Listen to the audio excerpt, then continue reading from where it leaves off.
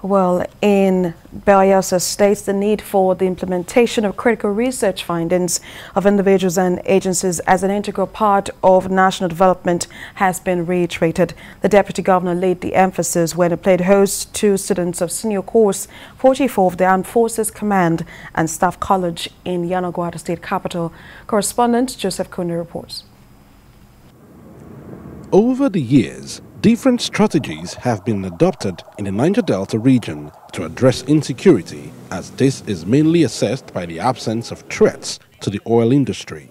However, with the need for meaningful research and execution of its outcome playing an important role in the development of the region, students of Senior Course 44 of the Armed Forces Command and Staff College Jaji is in Yenagoa pays a courtesy visit on Governor Diri, who is represented by his deputy.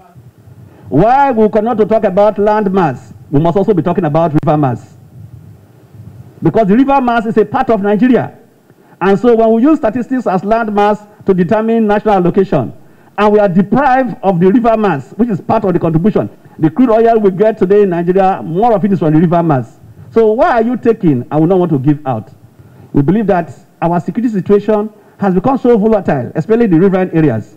And so we are recommending, just like we have the road safety, we must have the river core.